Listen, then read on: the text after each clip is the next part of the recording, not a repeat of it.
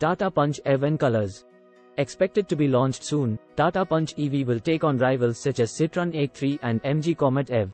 Subscribe to my YouTube channel. Punch EV will continue with the same front fascia as that of petrol-powered Punch. Tata Punch EV range. A range of around 300 km seems apt for Tata Punch EV. Some upgrades could be expected with Punch EV, as Tata has been consistently improving its Ziptron electric vehicle platform. Drive modes of Eco, City and Sport will be available. Disclaimer: design renders presented in this blog are solely for illustrative purposes and have not been commissioned, approved, or endorsed by the manufacturer. Thanks for watching.